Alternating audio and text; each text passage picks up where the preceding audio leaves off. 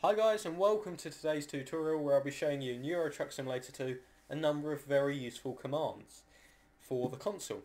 Now we're going to be going over free camera, teleportation, simulation speed of the game, changing the times and changing the weather. Now these are actually my favourite ones. I think they're very useful. So we'll start with the free camera. Now if you've enabled your console, which you need to do, otherwise you can't do any of these commands, well, actually, if you don't even know what the console is or what I'm even talking about, go ahead and watch this video. I'll put an annotation on the screen right now, so if you have no idea, go and click on that and have a look, and then come back to this video. Okay, so I'm assuming most of you have enabled the console so you can do these commands. So the first one is the camera. Now you know when you enable the console, you get the free camera by pressing 0. And then on your number keypad on the right hand side of the keyboard even, you can move around like this. Now this is a very useful command that you can do to change the speed and what's known in the config file as the fly speed, which is the speed right now. So I think I'm using 50 right now, and it's quite good. You know, it's not too fast, not too slow, but let's say in this case it's way too fast. So we're going to change that by commanding the console to change the fly speed in the game without going outside. So we're going to hit the tilde key, which is the key in the top left corner, just under escape, just above tab, and next to the number 1. So pressing that will open the console like this. So we've pressed that. All we have to do is press G underscore fly speed. And because I said mine's already on 50 and I thought personally it's too fast, yeah, let's change it to 10. 10 will work well. So after fly speed we're going to put a space and then 10 and hit enter, and then press the tilde key again to get rid of the console, and now you can see it's a lot slower than 50. But for me this is way too slow, but you know, you can get a lot of good, you know, like details for photos and stuff, whereas if you're on say 100 fly speed, you'd just be flying around and you couldn't get close up to anything because you keep missing it. So yeah, that's a very useful one, and most of you should know this, but with the free camera you can teleport by hitting F9 just like that. So pressing 0, moving around. Let's try and land on this roof. It might not be a solid model, so you might fall through, but you'll get the idea. So F9. No, it's not a solid model. Oh, that's cool. We're in a car showroom. It's the new flatline Scania. Oh. So yeah, right. I'm gonna get out of here because that doesn't look good at all. Okay, right. The next teleportation. Let's move on. So the next teleportation key is if you want to. This is great for map editors, and I'll be covering a lot of this in my map making tutorial videos as well. But this is for some people who, I'm guilty. I've done it a couple of times. If I'm very late for a delivery, I might just quickly teleport to the city that, you know, that needs the delivery, so I can get in there and get my bonuses and everything. But you know, you shouldn't really do that because it takes, you know, what's the point of driving if you can just teleport everywhere? So I've only done it a couple of times. I barely ever do it, I promise.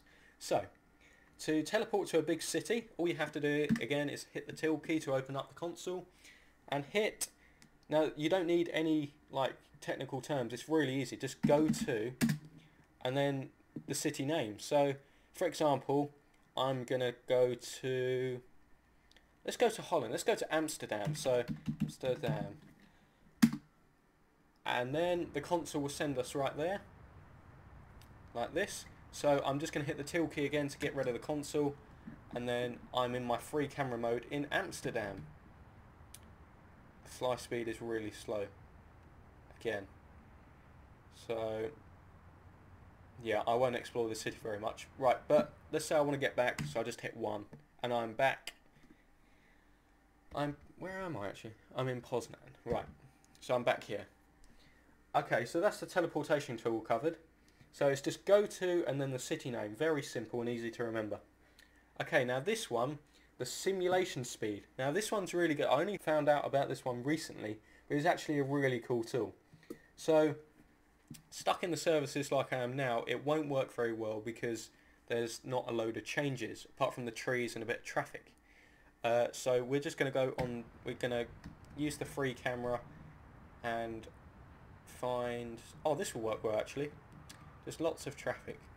So to change the simulation speed, we're going to hit the till key to open up the console again and type in warp. Now the default is 1, so let's say we want half of that, so we're just going to put 0.5, and now you see these lorries and car coming out.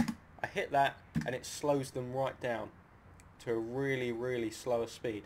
To speed this up, I'm going to use an example of 20, so warp 20, and you'll see everything goes ridiculously fast. I haven't actually tried driving like this yet, but I imagine it's a right pain. A realistic, you know, this is a common question, a realistic warp is, I would say 0.7 or 0.8. You know, it slows it down so it's a little bit more realistic. So yeah, this is actually like a really cool tool. I'll show you the weather. That should work. Okay, so I'm just going to do it just to show you the changes in the weather. So 200. You can see all the trees moving. Doesn't actually seem to be that faster than 20. Maybe there's a limit of just 20 or something. But yeah, you get the idea. You can see the sun moving over all the buildings and everything. So yeah, that's quite a nice little tool, that. They'll be great for video makers as well, like time-lapse videos and stuff. So I'm just going to hit warp. If you want it back, just put 1 and then you'll be back to normal. Let's move on to changing the time. Now this one is quite simple, but there's, you know, I always forget it for some reason. I shouldn't, because it's only 3 words. For some reason, I have no idea why, I'm not happy with this weather. So let's hit the till key to open up the console, and we're going to hit G underscore set time, and then right, let's give you an example. For 6 o'clock in the morning, it would just be 6, like that. So the sun's just coming up, 6 o'clock in the morning. Let's go 6 o'clock at night. So remember, on this we're using the 24-hour clock, so that'll be 1800, but we just have to put 18. So G set time 18, and then that'll be in the evening. I normally just go for, say, 12 o'clock. Oh, I need to sleep. So 12 o'clock just gets you right in the middle of the day. Best time of the day for me. And in the mornings with the new weather.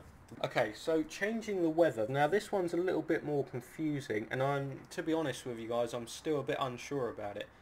But this is what I've gathered so far. Now, when you open up the console, to change the weather, you just have to G set underscore weather, and then space. Now you either put 1 or 0. Now the odd numbers seem to be rain, and the even numbers seem to be like sunny and nice and warm.